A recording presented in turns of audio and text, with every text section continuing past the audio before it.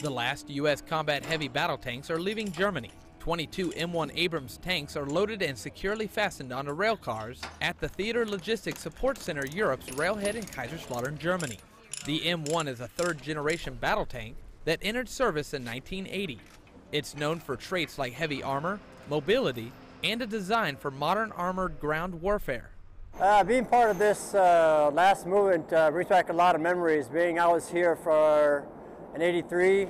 I lived most of the Cold War, and when I see pictures of this, it reminds me of like empty towers, the wall of East and West Berlin, things that have already changed over the years. This is just the last capital to an era that I was lucky enough to have lived through. The tanks are transported to the port of Bremerhaven, where they are loaded and made ready to set sail back to the United States. I feel proud that they selected us to do this. It's kind of cool because our company is the 529th Honor Guard, and the name of the ship is Honor. So I feel pretty privileged to be guarding these tanks.